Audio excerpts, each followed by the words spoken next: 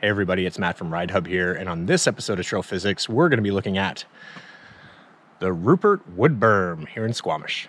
So Rupert's a single black diamond trail in Squamish, and it has a lot of cool technical rock features in it. But most of those features actually have ride around, so riders of differing levels can actually go on the same ride. And because a lot of those features get bigger as you move down the trail, it's really good for progression. The only feature, however, that doesn't have a ride around is the wood berm. Probably the thing that makes this feature the most difficult is actually seeing what the line is. And I mean, let's be serious, Gary, the guy who built it, does only have one eye.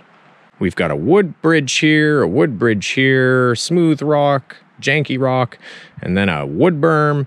Looks like there's an inside line. So it's actually very confusing the first time you roll up on it. Now, the crux of this particular move really lies in the transition from what we'll call the first rock to the second rock. And it's at this transition point where riders will typically foul up. But what's interesting is how much the run-in actually plays a part in your success for the feature. Probably one of the most common things we see is people tend to lose a lot of their speed on this run-in, and they're not able to carry enough of that speed to get them up and around to the second piece of rock. If you don't have enough speed, you're going to have to try to put in a pedal stroke in a very awkward place. So they stall out a little bit and they start tumbling towards the inside. If you ride clipped in, this can be a really difficult area to get your feet out of your clips as well. From there, it's about a 4-foot fall to the inside, and there's not really a nice place to fall. We've got this big pointy rock here, more rock outcropping. Definitely doesn't feel good. The one bit of exposure people tend to forget about is the one off the right-hand side here. Now this is 10 feet from where I'm standing all the way to the ground. So a lot of riders tend to change their incoming line to avoid this exposure. Now, while there's a few different ways to get around this obstacle, what we're going to do right now is go walk the preferred line. So the entrance phase of this is very, very important. I'm actually going to be staying a little bit to the right, carrying myself down this smoother part of the trail onto the wood. We're going to begin the entrance to the obstacle. From here, I'm going to aim to cut very high up and around this first phase of the rock and allow my momentum to carry me onto the second phase of the rock. Still staying to the outside, I'm going to start transferring to my wood berm and start heading towards my exit. I'm then going to roll down the end and stay right all the way lining up for my exit corner. So now I'll go ride this line.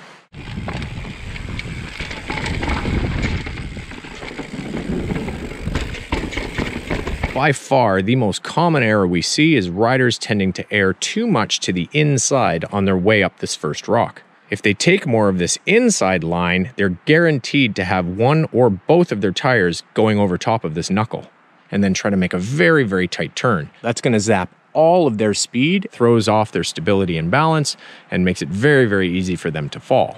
And it's going to be very, very difficult to continue with any momentum into the next part of the feature. The reason most riders tend to err to the inside is because this actually is a very visibly vertical rock. Looking at it from the bottom, you can see just how off camber this rock is, and it is quite the uphill. However, if you have really good entrance speed, you'll very easily carry your momentum up and over the outside of that rock. The big braking mistake we tend to see on this piece of rock is people grabbing too much of their front brake. And when you're using it during a turn, it has a tendency to make the front wheel very, very twitchy. So instead, what we're going to try to do is use a little bit more of our back brake to maintain our speed, which will allow us to carry around the obstacle without needing to put in a pedal stroke. One of the biggest reasons people have a problem with this maneuver is they'll actually jump too much speed right here. They get a little hesitant getting this close to the edge, and they slow right down. You'll see we have a couple different line choices here. You'll notice on the left here, it's very rocky and bumpy. And because it wants to shoot you straight out, you actually have to start changing your direction halfway to the next feature.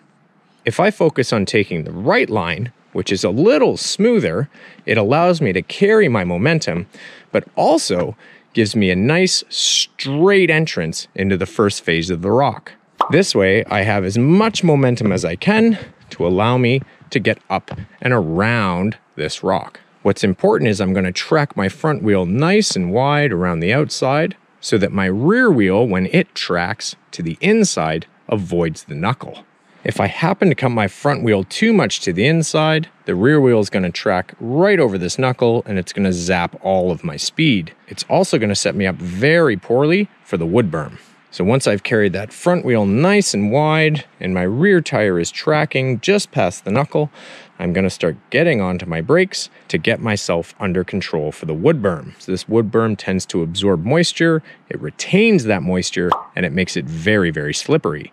People are a little too hot coming into this wood berm, they grab a whole bunch of brakes when it's wet or damp, and the bike wants to slide to the inside. We can see that same problem on this entry rock. When it's very wet, it has a tendency to be a little greasy, so we don't need to be applying our brakes until we've leveled out in between the two pieces of the feature. And when the wood's dry, you've got lots of traction on it, so you can use your brakes. So it's very important we keep our front tire tracking towards the outside as we enter the wood berm, so the rear tire can track more towards the inside and still be safely on the berm. As our front tire approaches the end, our rear tire will fall more in line with the front wheel again, and we can execute our roll down or our drop. So I'm going to come down here, staying to the right, allowing myself to be off the brakes. As I get to the wood, I'm going to look ahead, make sure I've got a nice straight line, and allowing my momentum to carry me down and up and around this rock, tracking the front wheel nice and wide around the outside onto the second phase of this rock. My rear tire is going to get up on this rock as well. I can start applying my brakes to bring my speed under control if needed, and then I'm going to enter onto my wood berm, roll down towards the exit, drop off the end. Once I'm down and on my run out, I'm going to look ahead, avoid these obstacles on the left, and execute my turn.